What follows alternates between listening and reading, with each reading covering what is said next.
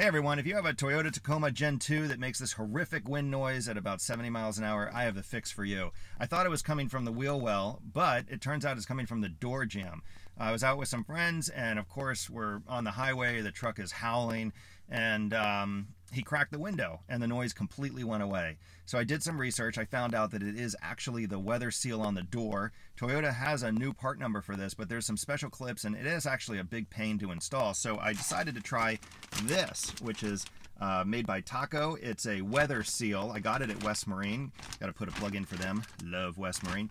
And basically it sticks to the paint right behind the factory seal. I'll show you where to put it. You've got to clean up the paint a little bit with some alcohol, but it completely fixed the problem. I've used this on my boat about, it could be almost 7 or 8 years ago, and it sticks like a mother. The foam will actually rip. You can see it's shaped like a D. The foam will actually rip before the seal lets loose, as long as you're sticking it to a clean surface. So let's clean up the area with some alcohol, and I'll show you where I stuck it.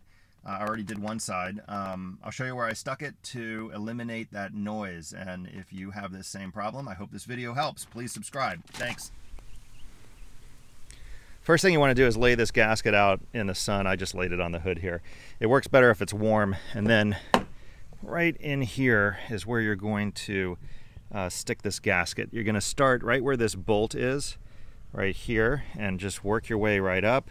And they have this nice flat spot right here, and it'll just terminate somewhere behind here on the other side. I just brought it actually right to there and I stopped. This is actually what is causing the vibration. Let me show you from the outside. Right here, this is what I guess they've redesigned. This right here is where that humming sound comes from. So something in there has changed, but by doing this fix, you're putting more pressure on this right here, and it fixes it. It also doesn't leak because it's rained since the last time I did it.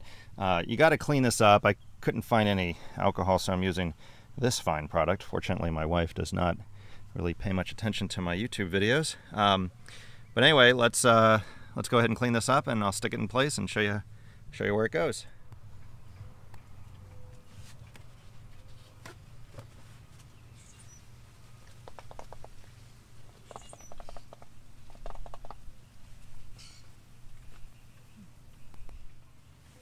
Yeah, pretty dirty.